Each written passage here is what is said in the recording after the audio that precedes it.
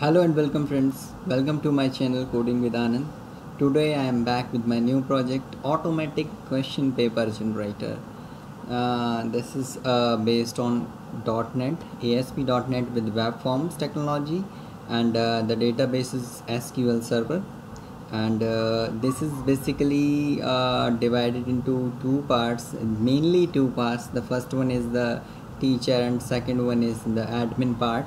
The admin is able to create all student and teachers and other information, and the teacher is able to create the paper and generate, and the generated papers are mailed to the admin, and they are also visible to the admin section as well.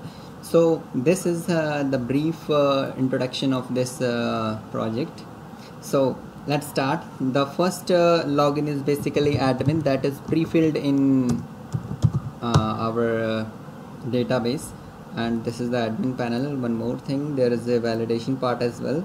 So if you provide invalid user ID and password, you will get invalid user ID password error as well. So let's start with the other things. Okay, so this is admin homepage. There are two branches in the branch section. You can create any number of branch IT, and let's suppose I would like to create accounts. We can create. Fine. So branch has been created. Courses, within the branch we can create any number of branches, any number of courses. Let's see, we have created a BCA and BBA. In the particular, I think we should display the branch as well, but no problem at all. So BCA and BBA, let's suppose I would like to create a new batch called MBA, and the course name is Master in Business Admin, and the number of semesters are 4. Let's save it. So we have created this one. So in this way we can easily create and update all those stuff. Let's suppose 6 and save.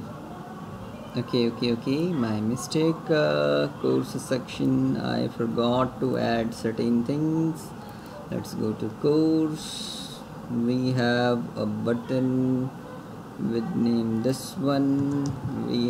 Actually we have provided some validations. That's why, in order to ignore that kind of thing, we will have to update the code accordingly. Let's add it, and let's suppose I'm going to edit it, save it.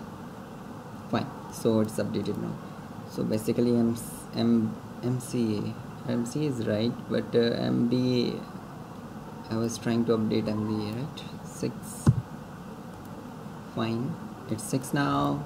We can update to 4 because 4B contains 4 semesters now. So this is what we basically have to do in our course section. Go to subjects. So subject is nothing but they are related to some courses. We have to select the course. Let's suppose we have created MBA, and in the semester 1 we are basically providing subject code. The subject code is MBA-1, and the subject name is let's suppose financial accounting, and let's save the subject. The validation is also there. You can see, if you do not select the validation, not select the course. Okay, wait. Fine, let's see. So validations are also there. So everything is working fine, and we can edit it as well. I think computer organization. Okay, this is not like that. Financial accounts. I like to update accounts. Save. This is also not working. The same way, I have to go to the subjects.aspx page. Subject. Here is subject. On the same way, I forgot to add cause validation to false, so that the validation will not occur in case of added button. So few small mistakes that will also increase your knowledge. Let's save it. Fine. So we are able to update the course as well. So course code, subject code. Okay, basically we have to define 101. Fine, so this is the course code. So this is our MBA first semester course number 101. Let's suppose I would like to add MBS part 2, then we will create subject and MBA 201. So like that, in our area this is a convention that is basically followed. So this is lecturer part. We can add n number of lecturers. Let's suppose management, the lecturer name is let's suppose Rajesh Kumar, and his mail, there is validation at all. Okay, fine. And email is rajesh@gmail.com. let's save it. So Rajesh has been added, and we can edit it as well, but the same way I will have to update the cause validation part as well. So this time I'm not going to spend my time. So lecturer is not directly able to log in till we do not create the user of it. Go to students. So we can add student in first semester. Student name is, let's suppose Ravi Kumar, address is Noida. At least 3 characters. What's wrong with that?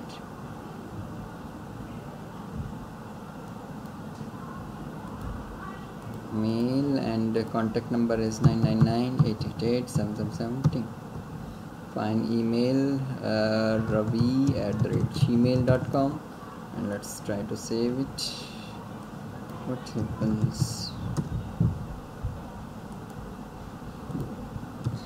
Ravi, I think I have provided some incorrect parameter in students.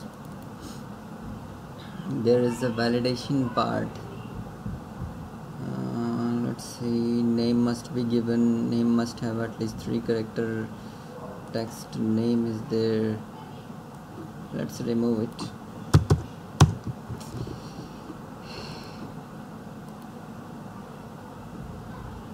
Fine, let's try to create again. Master in Business Administration, semester 1, Ravi Kumar. In case you face any issue in this code, I can help you. Noida,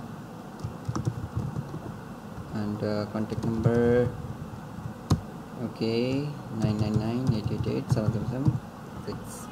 Ravi@gmail.com, and let's save it. So the information has been saved. We can add it as well. So this is how we create students. This needs to be updated now. So much. There are a few mistakes that can be easily corrected. The small changes needs to be done.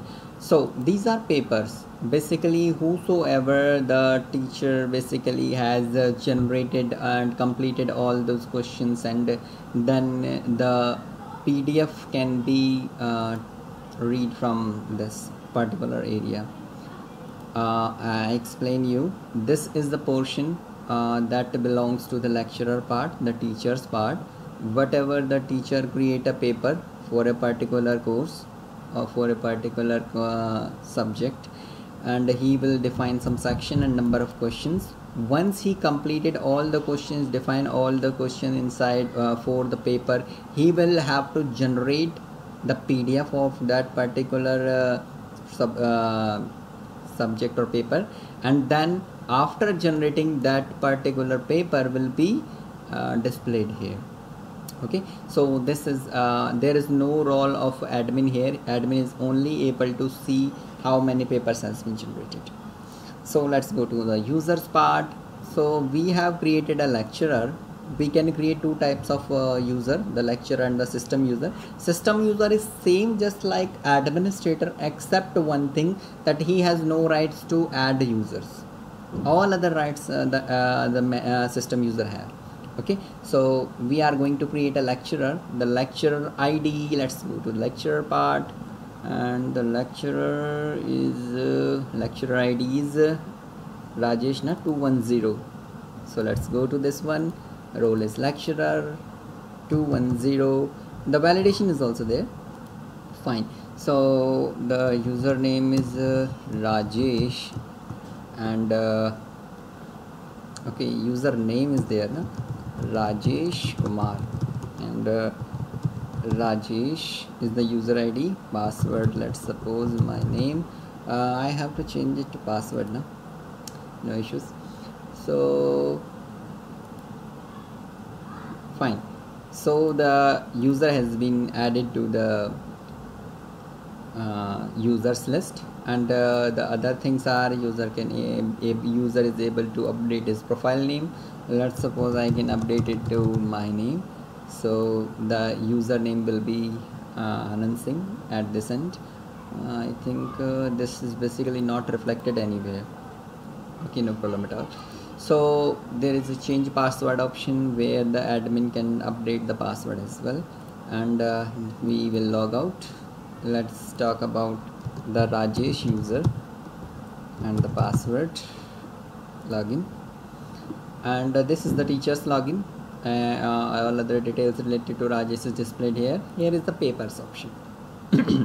There is no papers has been created, so for the purpose of creation, he is basically here. He selects semester 1, and then whatever subject is for the subject he is allowed to create the paper. Let's create a paper code MBA-101-A. So this is my first paper code. The number of sections are 3, and the number of questions are, let's suppose, 10. We are going to add 10 questions.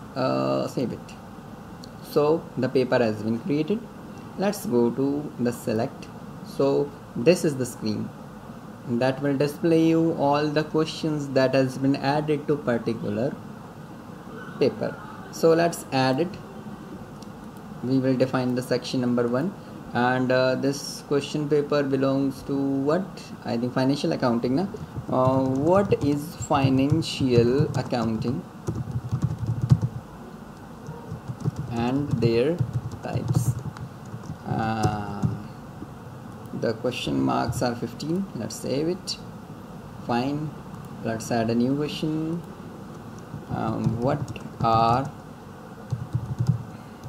business accounting? Let's add it. The question says 15. Okay, fine. Let's add it. In the section 1, I'm going to add third question.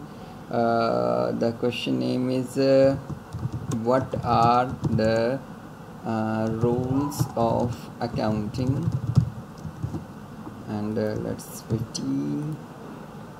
Add on my section number 2. I'm going to add the fourth question.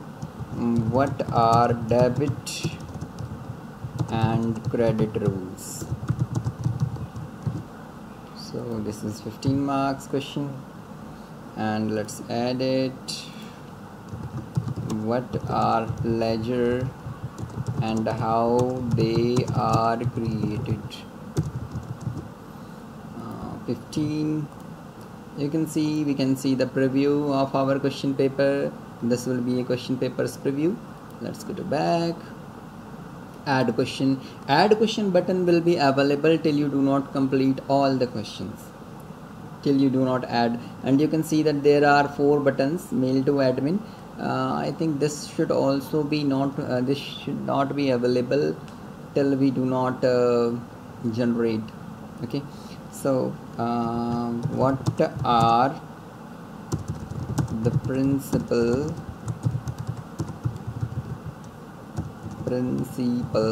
of accounting? It's 15. And what is partnership firms? 15. Let's add in the section number 3rd. I'm going to add what are the different ways of hire purchase system. Okay, done. And 15 question. That's it. Let's add one more question. What is the difference between what financial accounting and financial management? 15, that's it. Add. And the last question is what are journal entries and how they are made in journal book. And 15, let's save it. Now look, now you can see the add question button is now hidden, and we can see the preview. This is our question paper, and we can view the PDF as well.